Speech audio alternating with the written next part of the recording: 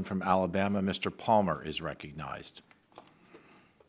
Thank you, Mr. Chairman. I just want to make a point that apparently my colleagues across the aisle don't get. China's objective is not to save the planet from climate change.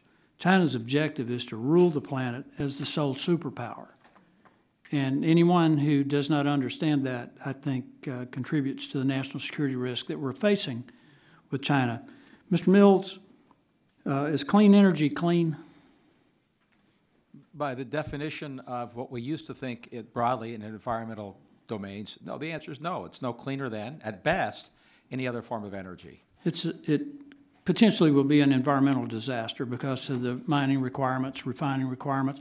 By the way, which we don't do here, we become 100% reliant on China for all of that. There's not a single smelter for rare earth elements in the Western Hemisphere that I know about. I think they're all in China except maybe one. 90% of the rare earth refining is in China. If you mine rare earths in America, you send them currently, and some are mined here, to China. You know, it's worth pointing out for the record that the environmental impacts of energy are, of course, universal, right? We can't avoid that. These are machine issues.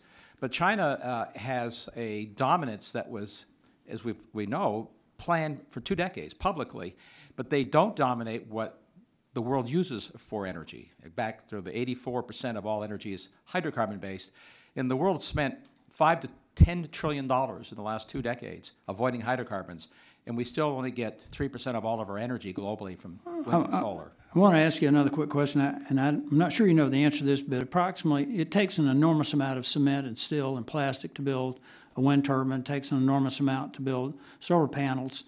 Are you aware that 50% of the world's steel production is from China, over 60% of the cement, over 30% of the plastics?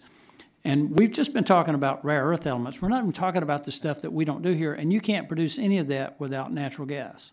You would need to use natural gas, coal, and oil to produce all those materials. And so would you yes, agree that this mad dash to eliminate all hydrocarbons, particularly natural gas, first of all, is from a physics and engineering perspective impossible, but just from a rational sense, insane? Well, it's actually physically impossible to do at the scales and the time frames that are being imagined, and we have that from the IEA itself, which is pointing out that there's no path to eliminating use of oil, gas, and coal in minerals production and processing known for the decades. Well, they also point out that there's under no scenario will be at net zero by 2050. That's correct, sir. And Bill Gates testified in a public speech that even if we did achieve net zero, it wouldn't change the climate modeling scenarios by a tiny fraction of a %. Yeah, I want to talk about the other issues with renewables, and I'm not against renewables. I just understand that we're not going to have a sustainable economy with the growth that we need for a country and the ability to help other economies, emerging economies, grow with 100% renewables. It's not possible. But also point out that we need to be focused on next-gen nuclear because we had a very good hearing last week, and I think we made some really good points. But one of the problems with renewables, particularly in this case turbines, is their life cycle is only about 25 years. Right.